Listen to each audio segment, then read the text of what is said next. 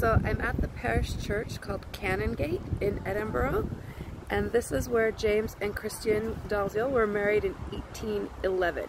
And I found a post office directory saying that James Henderson lived in South Canongate, and so that would have been just over here on the other side of the wall from the cemetery.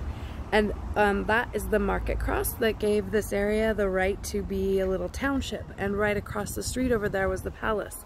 So at the time this was like a big deal for him to live here in Edinburgh, in this area. It was kind of like the wealthy neighborhood.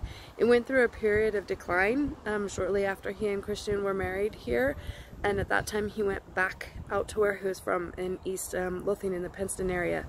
And as you can see, the church is being worked on, so we can't really see it. Plus, it's been redone, so it doesn't even really look like what it looked like when they got married here.